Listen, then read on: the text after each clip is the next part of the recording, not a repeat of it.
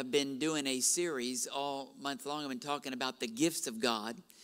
And if you can give me my PowerPoint up here, I've been talking about the fact that we give gifts at Christmas, but God's giving gifts too. And we talked about the joy that God gives, you can't buy at the store. The peace that God gives, you can't buy at the store.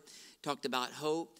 And today, I was going to be talking about faith over fear.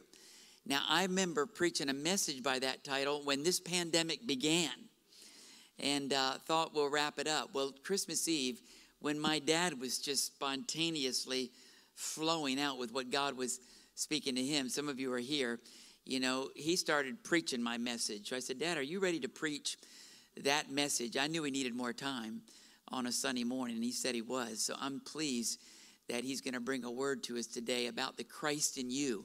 When you've got God in you, there's no room for fear. The Bible says perfect love, God is love, casts out all fear. For some of you that don't know my father as well as I do, I've known him for 67 years. You know, God's used my dad in such a powerful way to bring the message of the baptism of the Holy Ghost, the gifts of the Spirit, back when many people in churches were not understanding that. And there's been a fire of the power of God moving through this ministry this whole time, because the way my dad's been yielded to God, a pioneer in so many respects, but carrying the gospel of the kingdom and the message of the gifts of the Spirit. Help me welcome my dad and our founder, Dr. Gerald Durstein.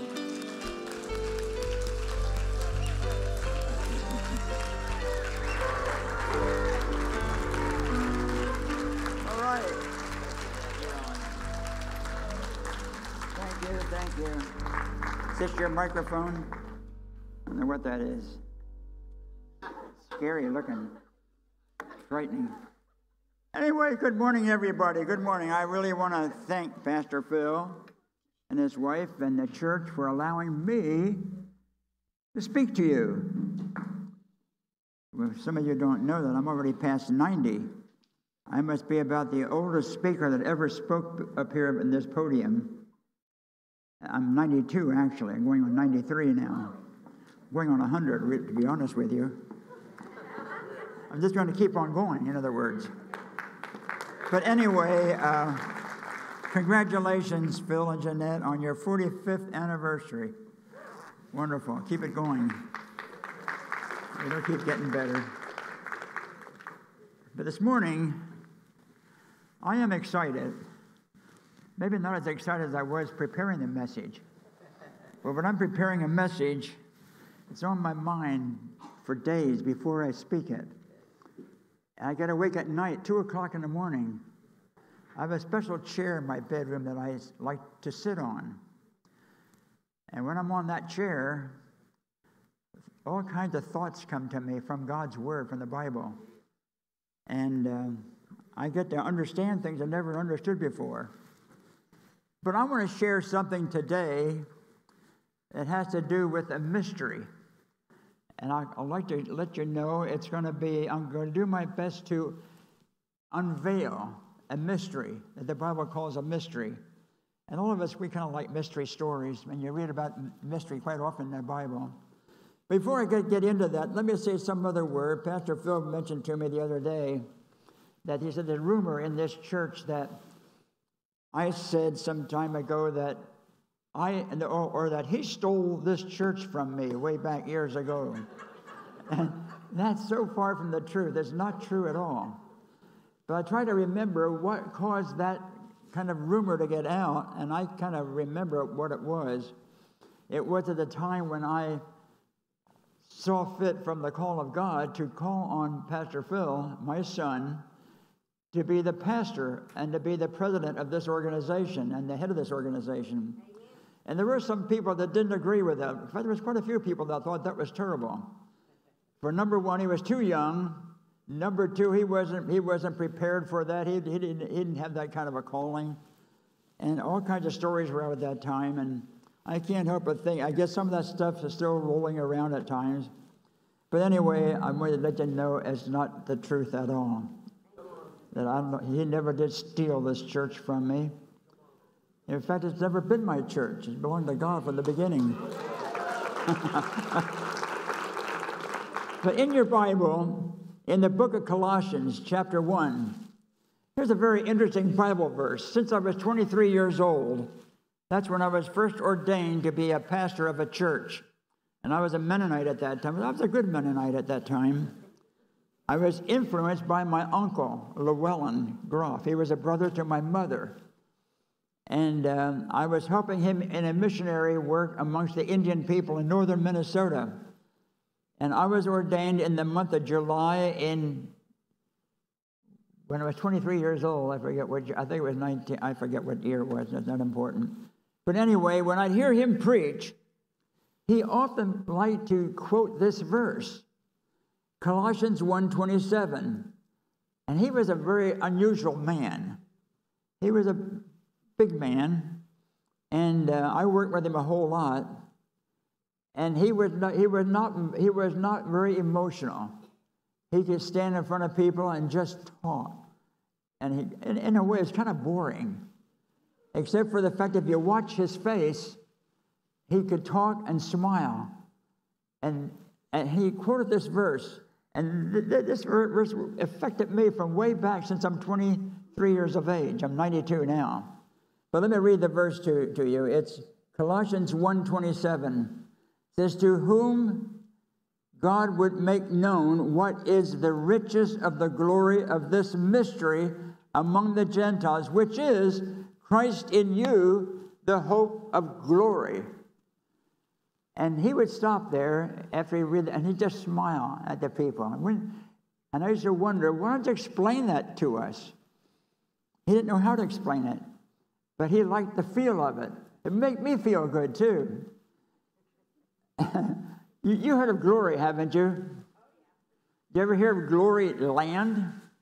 We always were impressed to believe that glory is where heaven is located. And it certainly was not going to be here. It's got to be on some other planet that's up there in the universe somewhere floating around. And someday we're going to leave here and we're going to go to heaven and be in the glory of God. You know, that's where the mansions are located, where the big stacks of gold and silver and diamonds are, big warehouses up there. God preparing all that stuff for us when we die and go to heaven. But we were always influenced to believe that, and we'd sing songs about, oh, won't it be wonderful there, just over in the glory land, da-da-da, da-da-da-da-da-da. We don't sing that anymore, but they used to sing that years ago. Over in the glory, we could hardly wait to get the glory land. But here, I found this verse where God began to show to me, it's really not that way.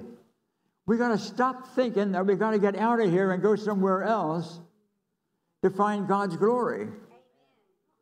Because honestly, God's glory is not on another planet.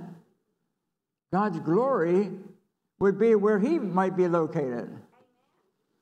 And I found another scripture verse in the book of Romans, chapter 9 and verse 23, almost says the same thing. Here in Romans chapter 9, verse 23 says, and that He might make known the riches of His glory on the vessels of mercy. Now, who are the vessels of mercy? Well, God showed humans, we people, are recipients of God's mercy. So we're vessels of mercy, so that He might make known. God wants to make known the riches of His glory on the vessels of mercy, which He had before prepared unto glory. So God has in mind for His glory to become known. I believe where people are located. And I found other scriptures. I used to teach on this in the IOM school. I spent a few hours on this, a few days, an understanding of the glory of God. And I found these scriptures in the Old Testament, in the Bible, in the book of Numbers 14:21, and we sing this verse, but as truly as I live, all the earth. How many believe you're living on the earth right now? We're not living on some other planet. We're living on planet Earth. For as truly as I live, all the earth shall be filled with the glory of the Lord. Now that verse impresses me. If that's what God's word says, that means God really has in mind for people on the earth to have an understanding of the glory of the Lord. And I want to try to give that understanding to you this morning. In the book of Habakkuk, another prophet, Habakkuk chapter 2 and verse 14 says, "For the earth shall be filled with the knowledge of the glory of the Lord as the waters cover the sea." So God really has in mind for his glory to be observed, to be experienced perhaps, to be known about on the earth where we dwell. How's he going to make that happen? And Isaiah the prophet, he spoke these words in Isaiah chapter 40 and verse 5, "And the glory of the Lord shall be revealed, and all flesh shall see it together, for the mouth of the Lord has spoken it." There's a little clue there now. It's going to be on the earth. We already agree it's going to be on the earth. That's where we live. "And the glory of the Lord," Isaiah said, "shall be revealed, and all flesh," and I'm made of flesh, you're made of flesh, "and all flesh shall see it." So apparently, glory is something you can see. You can take a step further. It's something you can experience, the glory of the Lord. What is the glory of the Lord? "That he might make known the riches of his glory on the vessels of mercy." That's people. He wants to make known the riches of God's glory on people, which he had prepared unto glory. Wow. You know, if that's true, maybe heaven is not on some other planet called planet heaven. Are you all still with me on this? I'm going somewhere. But I'm not going to take you too far. Just enjoy your seat where you are and keep listening carefully, because this is a revelation. It's a revelation that will change your way of living forever. You don't have to be hoping for a better day when all of a sudden God will reveal to you that you're living in that day. You already are there. And I want to prove that to you. In the book of Psalms, another verse, King David, he said these words, Psalm 72, verse 19, "And blessed be his glorious name forever, and let the whole earth be filled with his glory." Amen and amen. So I'm convinced that God wants his glory to be made known on the earth where people dwell. That's where we dwell. Where people that live in Florida, people that live in Georgia, people that live in Minnesota, Pennsylvania, wherever they come from, can understand in a measure the glory of God.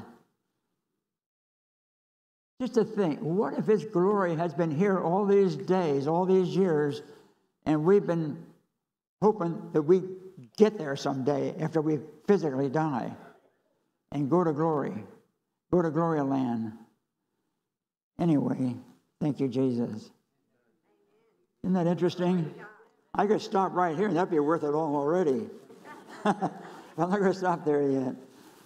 Here's the scripture in Psalms 84 and verse 11 says, "For the Lord God is a sun and shield. The Lord will give grace and glory. No good thing," so apparently glory is a good thing for people. Amen. Remember years ago I said people are the problem in the world. And God is emphasizing that he's going to do something for people. "For the Lord God is a sun and shield. The Lord will give grace and glory. No good thing will he withhold from them that walk uprightly." Okay, that's good. I like that. That's Psalm 84, verse 11. They're glory promises. Promises of God's glory. Then we have a scripture in 1 Peter 1:7, "That the trial of your faith, being much more precious than of gold that perisheth, though it be tried by fire." I want to show you something here that God puts a big emphasis on the word faith. There's something about faith that's a key to coming into glory while you pay taxes in Florida. I mean, we're in Florida. I'm talking from the state of Florida right now. And we're in Florida, and I'm going to try to show to you that there's a mystery that God wants you to understand, that while you're in Florida, you don't have to wait for a future day. If you understand correctly and know what to do, you can come into literally the glory of God right here. I used to wonder, what is the glory of God? But I found scripture some time back in the book of Exodus. It was actually, did you ever hear of Moses? Moses was a very interesting man. He loved God. And he's a man that God chose to give the 10 Commandments to on Mount Sinai. And he had spent quite a bit of time talking with God before the time of Jesus. He wasn't even a Christian, but he was a man that loved God. Moses, I'm talking about right now. And he was talking with God for several days up on that mountain, all by not eating food, fasting and meditating, conversing with God. And one day he's in chapter number 33, and he said to God, I beseech you, God, would you show me your glory? I mean, that's a good question. Moses was feeling something more than just having a conversation with something. There was something that he was feeling good about. And I guess the best word he could think of was glory. Whoa, glory, glory to God. Hallelujah, glory. Did you ever hear that word, glory? Doesn't it make you feel good when you say glory? So Moses had a lot of nerve. You know, when you talk to somebody long enough, you get kind of more bold toward them. If you get to know them real well, you can ask them some very intimate questions.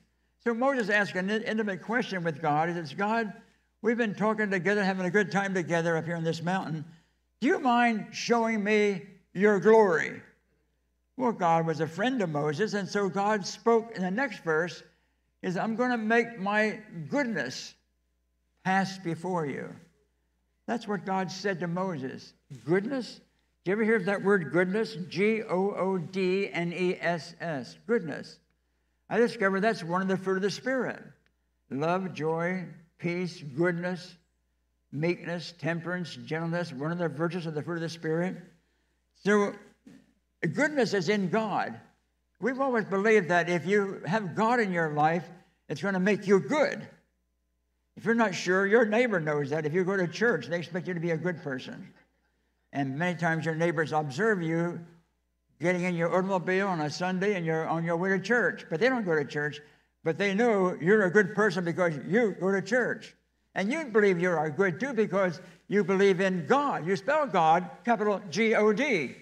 You spell good, G-O-O-D. Goodness. So good is in God. You knew that. And so you know that you're good thanks to God. So the goodness is in God. And now I'm discovering goodness must be part of God's glory. Is that okay with you? Goodness is part of God's glory. And if goodness is in God, and you can seek God in Florida and find him, and you can invite him to come into your heart, and you can allow him to abide there. If you believe that, then you know that the goodness of God, that part of his glory, is dwelling in you now. If you're not too sure you're that good, at least you should thank God that he decided to bring his goodness inside of you. That's right. I mean, just because you're in Florida doesn't mean that God is happy about you coming to a warmer climate. No, God chose you before you even came to Florida. If you're from up north somewhere, like I was, up in Minnesota where it gets cold. But God comes into your heart because he chose to inhabit people. Because people were the problem on the earth, primarily, not trees. People were the problem, not birds. People were the problem, not fish, not animals. But God chose to come inside of people. He came from heaven to earth to show us the way. to think that God chose to become a human for a while. And he would live like a human. And he did. And he had a name. His name was Jesus. And everywhere he went, he was known as Jesus the Christ. Jesus the Christ. And I remember Jesus, many times he was complimented by people. You're such an unusual man, Jesus. Where do you get all this wisdom from? Where do you get all this authority, this power? You're so different. He said, I get it from my Father. Then they would say, your Father? Who is your Father? Where is your Father? And he'd say, when you see me, you see my Father. And it finally dawned on me one day in my meditation. You know, when you get up in years, I'm 92 now, you got more time to sit and meditate and read the Word and not be in a hurry, because you're not going anywhere, you're already there. That's right. I stay busy doing nothing. And I enjoy it. When I was a lot younger, I wouldn't enjoy that at all. But when you sit there and you do nothing and you're thinking, and you look into the air and you see all kinds of stuff in the air, and you realize that air is pretty much like God. Really?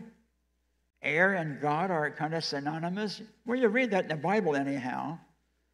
He said the wind blows wherever it wants to go. It comes from wherever it comes from. And he said, so are those people who are born of the Spirit. Oh, that makes sense. I was born of the Spirit. I got born again. And the Spirit of God came into me. So whatever came into me must be pretty much like the wind. Are you all still listening?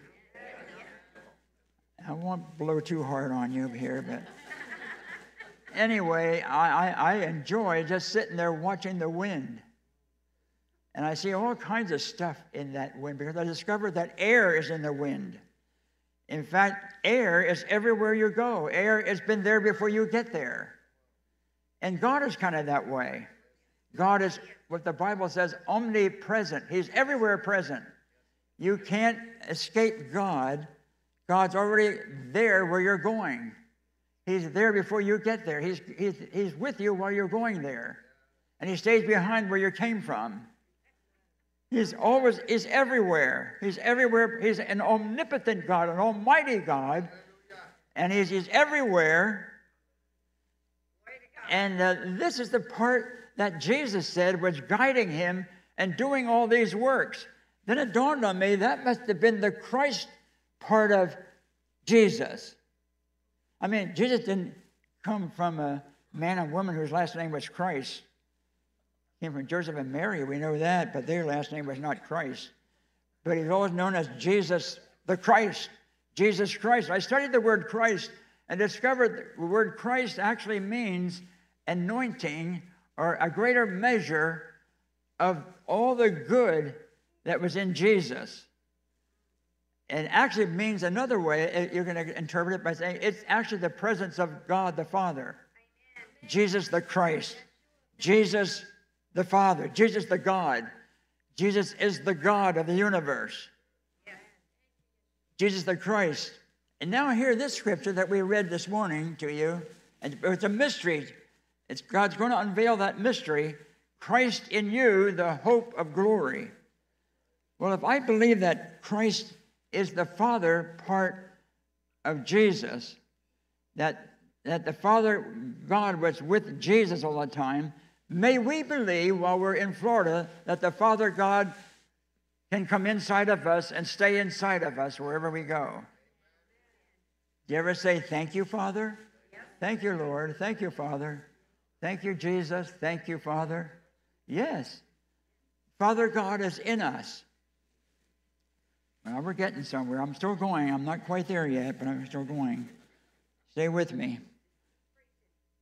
Anyway, I think that's very interesting. And so in Philippians 4:19 it says, but my God shall supply all of your need, your personal need, according to his riches in glory by Christ Jesus. You know, once Christ comes into your life, you have the potential of doing the supernatural. You actually have the potential of becoming godly. That's pretty much. That's almost too much, isn't it? I mean, not where we pay taxes. You can't be godly where you've got to pay taxes. But it seems like the Scripture indicates that when Jesus comes into you, God comes into you. And if God comes into you, you can become better acquainted with him, and perhaps you can become more godly, maybe even more God-like. Well, what's God like? Well, the Bible says God is love. Can you say the word love? L-O-V-E. God is love. Love is a spiritual thing. You can't see love, but you can experience it. You can't look at it and you can't say love is round, love is square, love is the shape of a heart, kind of. Love is God. God is love. And so if I have God, I also have love. So if I have Christ, I have the love of God. Now let me explain something to you. If I tell you that the love of God is in you, if you have Christ in you, would I be correct saying that? I'm correct saying that, right? But many of us, we're not sure that we really have the love of God in us all the time. Because sometimes we do things that doesn't appear like the love of God had anything to do with it. And we're kind of embarrassed, we're ashamed, we're guilty, we feel bad about it. We ask God to forgive us and we never do it again. But does God stay with us? Did he ever tell us anywhere, I will never leave you, I'll never forsake you? He said, lo, I am with you. Even when you're high, he's with you. When you're low, he's with you. Lo, I'm with you always, and always I'm with you. And let me help you. For you to have that love grow and increase in you, you need to confess it. You need to lay claim to it. And I'm trying to tell you that if you have God, you can't have God without his love. That's what he is. Are you still listening? I mean, that's what he is. That's part of the Christ that's in you.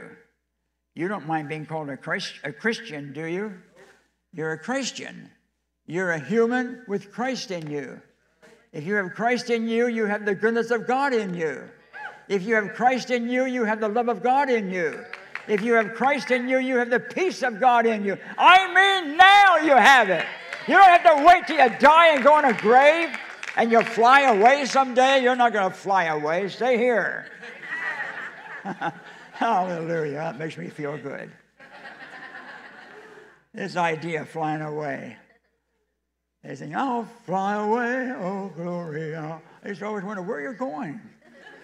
And they all seem to give the idea they want to go to meet God. He's surely not here. They're going to fly away when they get out of here, and they're going to be with God then. What if I tell you that God already came from there to here? What if his name was Jesus? And what if he chose to make your body his temple? I mean, what do you think about that? Can you believe that much? That's kind of getting far out. And what if a bunch of temples get together and God calls this his house?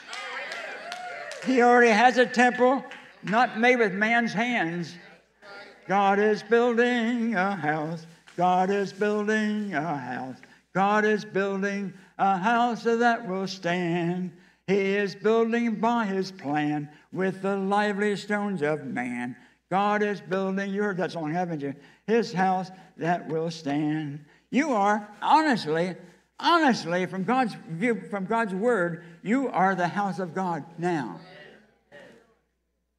Now, if you really you've got to start believing this and quit acting like a church-going person. I mean, quit acting like you can be good on a Sunday. But honestly, you are the temple of God. You are the house of God. You are the body of Christ. Christ has a body in this world, but it's spiritual. It's not physical. But your physical bodies, because of your faith, you have faith in the Spirit. Your spirit was quickened by the Spirit of Jesus when you became born again. Now you're in the kingdom of God. Quit thinking you're going to physically die first and go to some other location. I know this is kind of rare. It's kind of odd talk. But I'm going to give the truth. I'm 92, and I can say this now. People can say, Brother Dirksen's kind of far out, but he's been around for a lot of years already, too. But I'm declaring that to you because I honestly believe that. I believe that the Spirit of God is in people. And I believe that he looks at our being, a physical being, as his temple. And we can actually enthrone him in our lives. And we can make him a king to us. We can make him a Lord to us. And we can enthrone him in his temple. That's where the throne of God is. The throne of a king is usually in his temple. But you hold the key to enthrone him. And let me come a little closer to you. You enthrone him when you acknowledge what he is. Now you're hearing about it this morning, but from now on it's going to be up to you if it's going to be real to you. You have to lay claim to it with your confession. Can you say the word confession? You confess with your mouth. You talk to your mouth. You say, thank you, Jesus, for your love. Thank you, Father God, for your goodness. Thank you, Father God, for your peace. Thank you, Father God, for your patience. If you're kind of weak in some of those areas, especially say that many times during a day. When you're not saying anything else to other people, just talk to God and always say, thank you, Father. Thank you for your love. Thank you for your meekness. Thank you for your temperance. All those virtues are the character of God. The fruit of the Spirit are the character. And if you confess it with your mouth, don't wait till you believe you have them. For the Bible says you do have him if you have Jesus. If you have Christ, that's what you got. Come on. You didn't just get a religion, get a membership into somebody's church building. No. You become related to the Father God, the creator of the universe.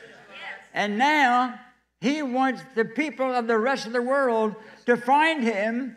And he knows if people will believe the truth, they will have no problem finding God when they meet you.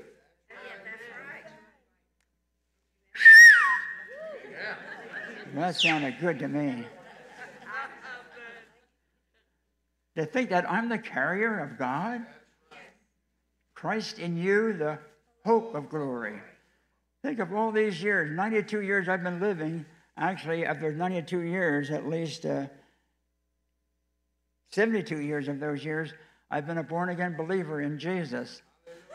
And I've been hoping that the glory of God would be manifest in my life. And whenever I find myself being impatient, unpleasant, or whatever, I ask God to help me to overcome that. And I thank him for what he says he is.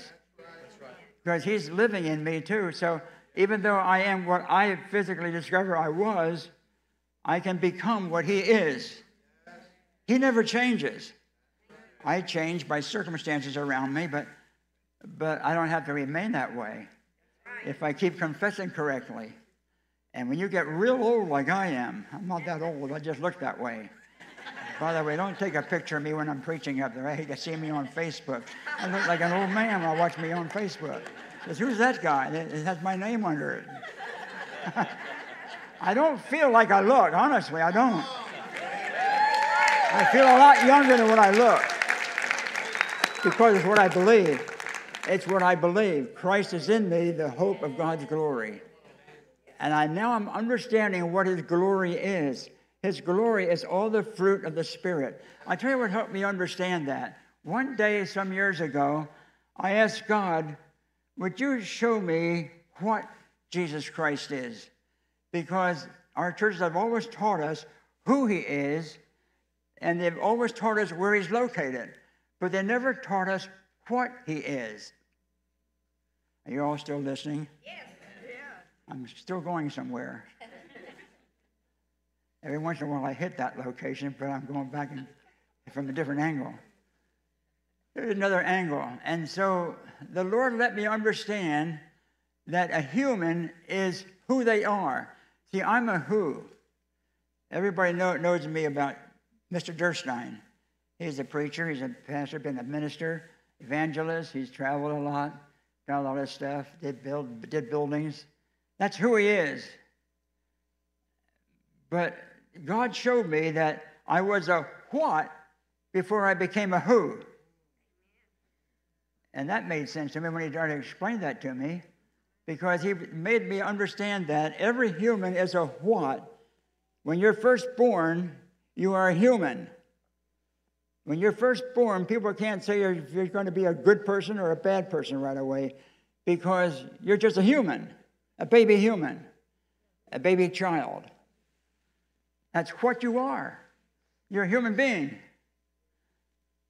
But every human being is born with a character, number one. Number two, they're born with a certain ability, because you have been born with the DNA of your parent. Every person has a DNA, and in that DNA, there's a certain ability that's going to be revealed in their lifetime. So I have a DNA of my father, which was a Durstein, and so I have the DNA of a Durstein in me, thanks to my father. And so not only was I born with a character, which is not very good. I mean, my father was German, and he was kind of a bad temper. And so it was easy for me to copy him. It would come out easy, especially if my older brother would not treat me right. I'd get mad real fast. He'd throw something at me, I'd pick it right back and throw it right back at him again. It was easy to do that. Nobody had to teach me that. That just came ordinary. And that was part of my character at that time. But then I found out later that a person can become born again. Actually, born again. Born from heaven. Born from God. And when you're born from God, another character comes in. Another DNA comes into you. Literally, God comes into you when you get born again. Can you hear me? God comes into you. The Christ part of Jesus becomes a part of you, and now you're a Christian. You're a Christian because you became born again. Okay, I'll try to get back up here again. I'm a short guy. By the way, I'm not getting any taller either the longer I live. I was quite disappointed when they measured me a few weeks back when I went to a doctor's office. And they said only 5'2". I said, that's not right. I used to be 5'5.5". Who pushed me down? Then there's on the scale, I'm lighter weight, too. I'm not as heavy as I used to be. Hey, that's kind of a good part anyway. Anyway, I thought that was kind of interesting. 5'2". I'm still going. I like that. Let me give you that scripture about the lively stones in 1 Peter 2:5.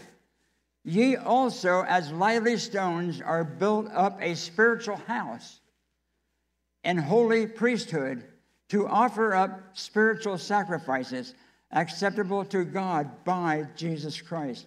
Now that I know Jesus Christ is in me, the Christ is in me, Christ in me, the hope of glory.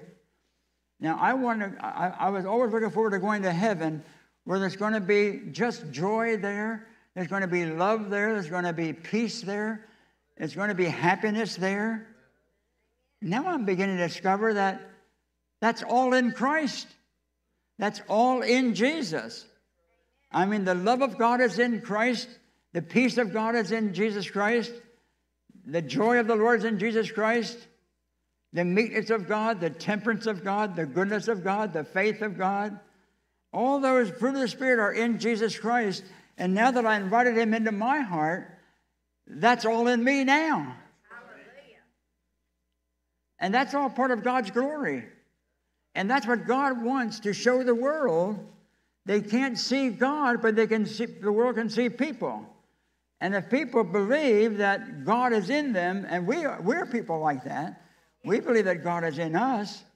And so we should know that when people are meeting us, they're going to bump into the love of God.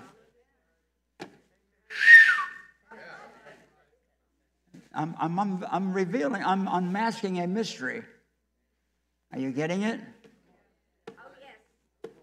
For young people, older people, no matter what your age, it'll work. But it demands your confession, though. It demands your confession. You have a lot of time being alone when you're alone in your automobile, going to town. Just speak it with your mouth. Thank you, Jesus, for your goodness. Thank you for your faith. Because sometimes you think your faith is very little, or very low. But you increase in faith when you thank the Father for the faith that he gave you. And thank him for giving you more faith. Thank you for the healing, the good health he's given you, even though you don't feel good health. Even if you feel like you're half sick. Thank him that he's given you healing. That by his stripes you were healed. You are healed by his stripes. By your confession, you keep overcoming all your natural negative maladies in your body, in your life, in your mind, in your community. And you can live in the glory realm of God. And if you believe that and you start doing it, you're going to feel you're already in heaven. You won't be anxious to die anymore. You won't be anxious to fly away.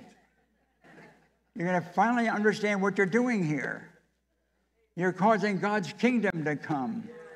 And you're causing God's will to be done on earth, in earth, as it is in heaven. So heaven is where God is located. And God's not necessarily up there. Remember, some time ago I told you up is not that direction from God's point of view. Up is that area that's beyond you, where your extremity is, where God's possibilities begin. The miraculous is in the hands of God. God is a miracle worker. We sang about that this morning. So that's very good. And in Isaiah 60, verses 1 and 2, Pastor Phil often uses these verses. I enjoy Pastor Phil's preaching lately. He's really getting it. He's a young man to be getting it already that early. You have to wait till he's 92.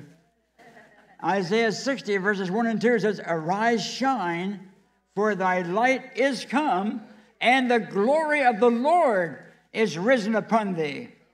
So I'm trying to make you understand that the glory of God is rising upon you, in you, through you, but you need to agree with it. I mean, you've got to believe it. Faith cometh by hearing, hearing by the word of God. Without faith, it's impossible to please God. So if you do anything by faith, faith is the substance of things hoped for. It's the evidence of things not seen. But if you want to just stay here and be miserable until you physically die and hope you'll get to go to heaven someday, you'll stay the way you are. You won't change any. But if you start believing that the presence of God is what his glory is, and his glory is resident in you, and God wants you to be grateful and thankful that his glory is resident in his temple, and you are his temple. And corporately, we are his house. We are the house of God. We are the people of God in the world today. We are the people that God knows can cause his glory to be seen over all the earth as the waters cover the sea.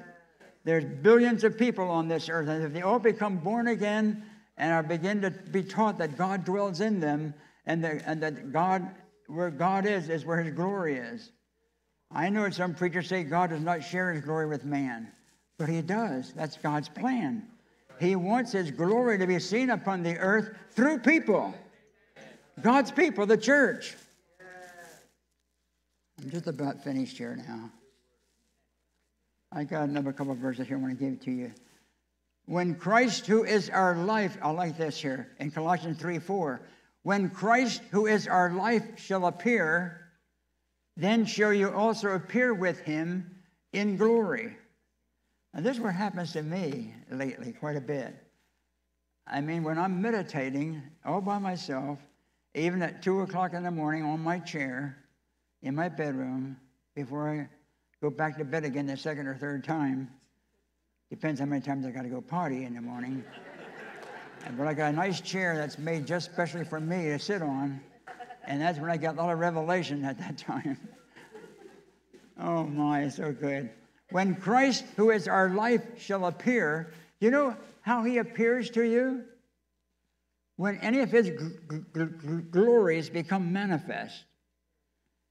And I remember just the other night, I was so happy, I was laughing. I was laughing in that chair, but I had to keep my shut. Shirley was still sleeping in bed. I was not in bed, I was on my chair. And I was just laughing inside. I could hardly hold it back. I felt so good because Christ appeared to me. I mean, Christ is not just a physical man with gray hair and blue eyes or brown eyes. Not the kind of Christ I believe in. Christ is God, and Christ is a spirit. And I'm not looking for another man to come and shake my hand. Here I am. No, I already found him as my Father. And he dwells with me always. He never leaves me. I'll always have company no matter where I go. There's always a hallelujah right on the tip of my tongue. Or there's a speaking in tongue. Right on the edge of my tongue all the time. There's just something happy inside of me all the time. It just comes out. It's the glory of God. And that's in all of us. But we have to understand what it is. I'm unveiling a mystery to you. I'm telling you that's in you now. But you have to acknowledge it with your mouth, with your confession, with your talk. Are you willing to do that? 2021, no matter what happens to our country, no matter what's going on in the world, and all kinds of things will happen. When the enemy comes to destroy you or hurt you, and all you can do is start getting happy or start speaking in tongues, just do it. And they're going to have an encounter with God, not just you. But they don't know God. When Christ, who is our life, shall appear, then shall you also appear with him in glory. So I'm about to tell you that when you get real happy and you feel so good inside, that's Christ appearing with you in glory. That's what his glory is. His glory is joy. His glory is peace. His glory is contentment. His glory is fulfillment. You don't have to look for fun anymore. Remember when you were a baby Christian, you wanted to have fun? Fun is too cheap. Once you find the glory, you don't look for fun anymore. The fun doesn't cut it. Fun's only skin deep. But glory gets down into your bosom, into your gizzard. Down in, oh, hallelujah. Glory to God. That's fulfillment. But if you're just looking for fun, you're just selling yourself cheap. Go all the way. Go where the glory is. Just over in the glory land. Amen. Glory promises. I got to bring this to an end here. I'm having a good time up here. I think you can tell by now that I am. But I'm trying to be calm. But let me finish with this. In John 14, in verse 1, in my Father's house are many mansions. If it were not so, I would have told you. Then Jesus said, I'm going to go and prepare a place for you. And when I read that one time, I read the verses ahead of that, and it was Peter that was fussing with Jesus. Jesus, you're telling us you're going somewhere. Jesus said, yes, I am going somewhere. Where I'm going, you can't go with me now, but you shall follow me later. And then I found this verse. Jesus said, I'm going to go and prepare a place for you, that where I am, you may be also. And I discovered that in God's house, it's not a big building with a lot of bedrooms and bathrooms. I used to think up in heaven, when I believed heaven was a planet, there are a lot of great big mansions up there, big cathedrals, big buildings. And some people are going to have a bigger building than other people. They're going to have more bedrooms, more bathrooms, but they're going to have maids. They're going to have all kinds of people, all kinds of cleaning material to keep it clean. When there's not going to be any dust there, no, you have to keep it clean. And you don't have to have any beds in your bedrooms. You just got a blank bedroom, but you do want a bunch of bedrooms there, don't you? You don't want just one, but you only have one bedroom here all your life. You won't have at least 5 or 10 of them up there. No, you won't need any bed because you won't have no bed. You're not going to be no night there to go to sleep. You'll be awake all the time. But anyway, In my Father's house are many, the word mansions should be interpreted dwelling places, dwelling places. Now I understand that my heart is one of those mansions, because I have welcomed Jesus into my heart. Come into my heart, Lord Jesus, come in today, come in to stay. I welcome to stay in my heart. That's a dwelling place for Jesus. And now that I know he's there, he's making me aware of what he's made of. He's like his Father. He has the love of his Father. He has the peace of his Father, the joy of the Father, the goodness of the Father. All the fruit of the Spirit are in me where he dwells. That's one of his mansions. You're one of his mansions too.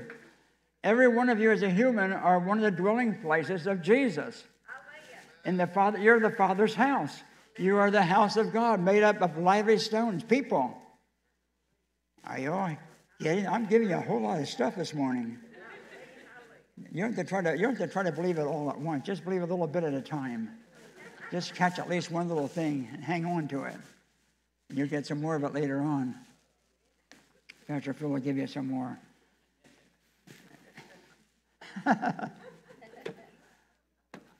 What do you think people will think of you if you start acting as though you're already in heaven? I mean, you're walking with a smile on your face all the time, and people try to irritate you, and you can't get mad. All you can do is say, well, God bless you. You're good for nothing. Well, you're not the first one that told me that. I knew that before you even knew it. That's why I got saved. I got born again. I was a good for nothing for so many years, but I got born again.